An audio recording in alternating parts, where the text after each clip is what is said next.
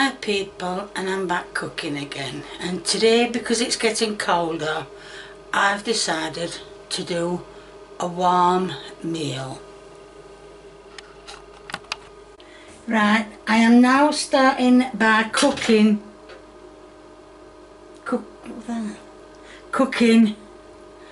pork mincemeat. Now I know I always get beef, but this time I got some pork, and like an idiot, I forgot to get an onion to go with it, or as I call them, honions to go with it. So I'm going to let that cook. Get off.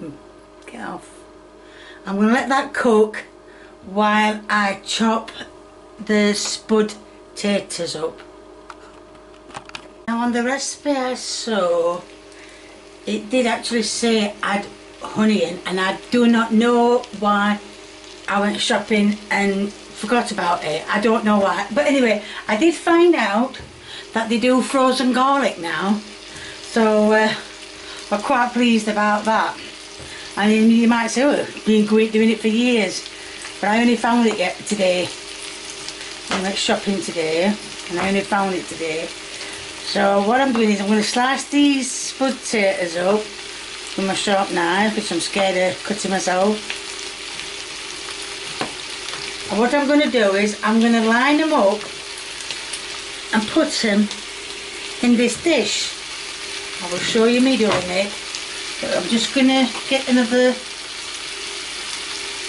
I've had them soaking in water, and you might say, oh, you shouldn't have done that, but well, I did. So I'm not making them any specific size. I'm just like, well, just putting the knife on and it's going through. So that is the spud taters cut up. Now I know the meat isn't ready, but I'm just going to start with the basics of putting the spud taters in the dish. Now I did want to have some gravy in that, but the meat's not done up to gravy standards yet. So what I'm going to do is I'm going to put, what is that? So what I'm going to do is I'm going to put some, can you see, some salt and some pepper in.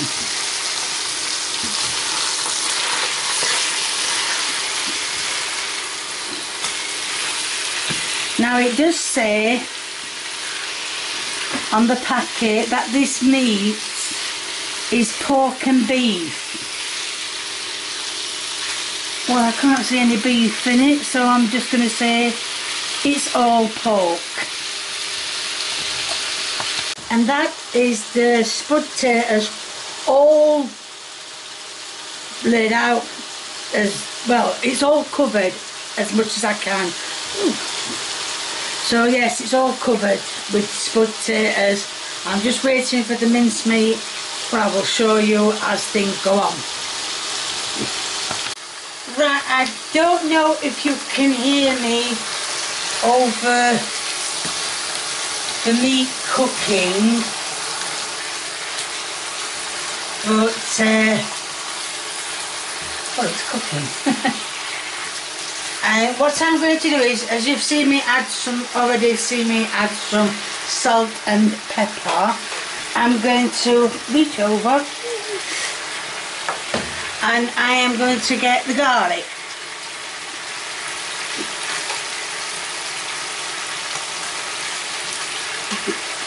Got a bit too much out there, but it doesn't matter.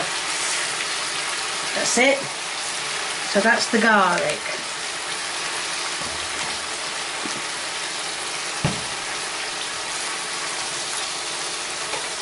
And now I'm just going to,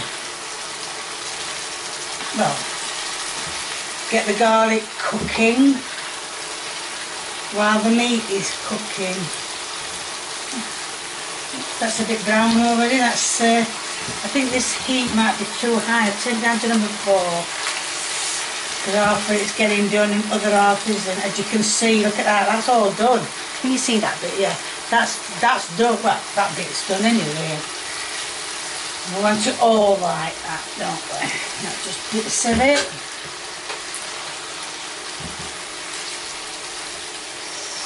So, break it all up, make it better, so it can all get done. I don't think this is the right oofa doofa for this mince meat. So let's go and see if we can get another one. That's better. I've got another oofa doofa which can pick more up and turn more over. I can smell that garlic coming through. Like I said, I think I put too much in. See, that's in one lump, that's in one big piece and not even turned a bit brown. So we should have broke it up. Never mind, we'll get broken up. If not, I'll get scissors on it and cut it.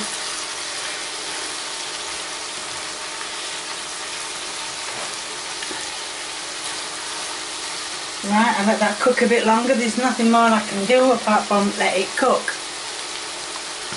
And now, because it's starting to get brown all over, I think I'm making lumps as I'm moving it round. I am going to add some oregano, or as she called it, oregano. Who am I to argue? And I'm going to mix that in. Oh, I shouted there, I didn't mean to. Going to mix this all in. I think all the garlic's mixed in, I can't see any of it. There was quite a lot, well, quite a lot to what I put in. I mean, some people put 4 or 5 in. And I think just 1 should be enough.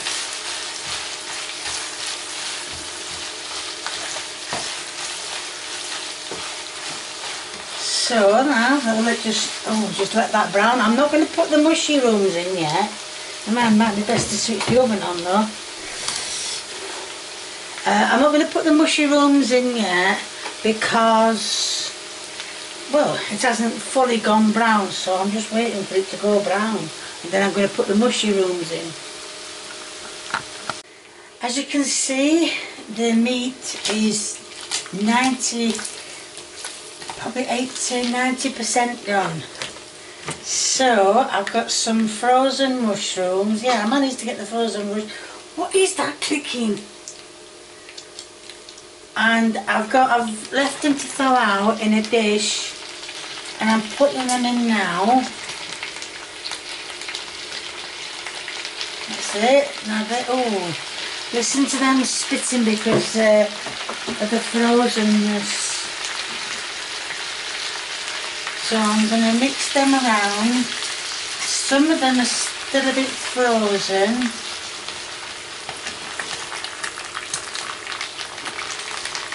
So I'm going to, as you can see, most of the meat now is turned brown.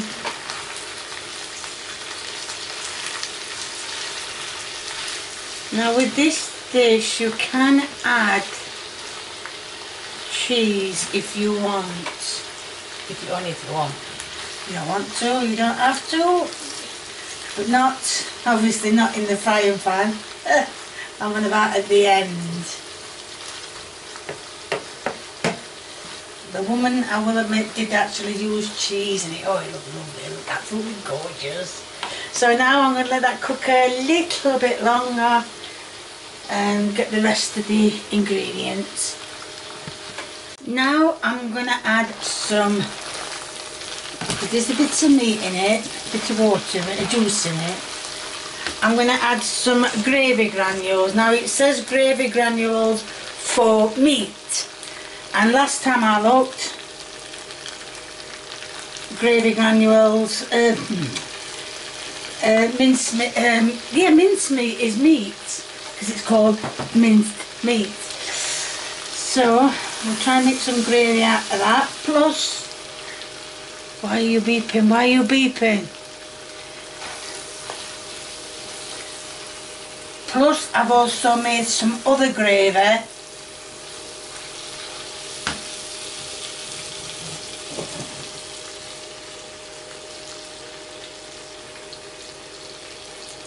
And I'm going to pour some of that, so you can see. Ow, ow, ow. Hold it with a hand, okay? It's hot. Let's move it down, right? And what I'm going to do is, I'm going to put some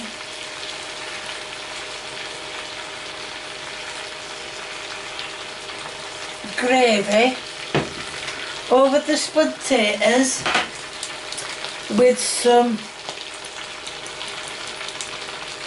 more oregano. I can't even say it.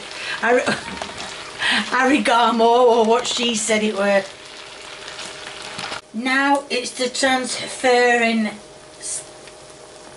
How do you turn this cooker off like that? Yeah. Now, make sure it the right way so it won't go off. Right, so spoony, why do you get a spoony cake? But it doesn't matter. So what I'm going to do is I'm going to put that, as you can see, on to the spud taters. I'm going to have to get something else to help me. I can't just do this. Right, Oofa Doofa's come to rescue. So let's just get it on the Oofa Doofa. Go on, minute, that's heavy. Wow, a little bit like that, and it was so heavy, it was unbelievable.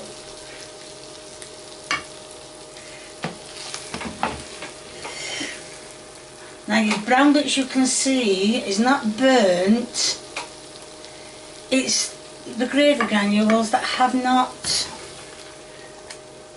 well, that have not dissolved. But it doesn't matter because I've got some gravy left, and I'm going to put it, get off, I'm going to put it all on to the meal. There we are. And that's what she made anyway. Well, like I said, she put cheese on hers. So let's just spread it out a bit. And just to make sure it doesn't go dry, we're finishing off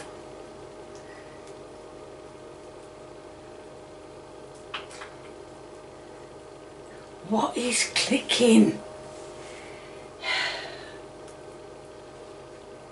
We're finishing off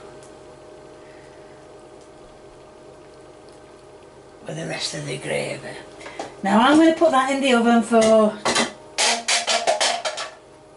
after I've knocked my thing off though, I'm going to put that in the oven for about 20, oh, stop kicking that camera, I swear I'm going to take it off here. I'm going to put that in the oven for about 20 minutes and see how it comes out. And that is it. It's just come out of the oven. I've just fell underneath with a fork, and the spud taters are now soft, so it can be dished out. And that is the end product. I know it looks burnt on camera, but believe me, I think it's just the gravy bits that have still just got cooked and not, well, just got cooked.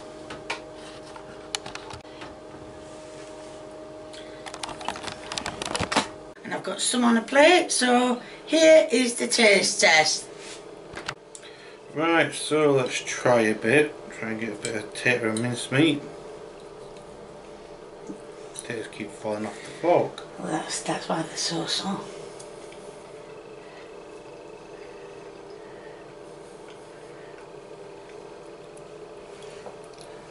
I don't know what you've done to the minced meat, but it has so much flavour.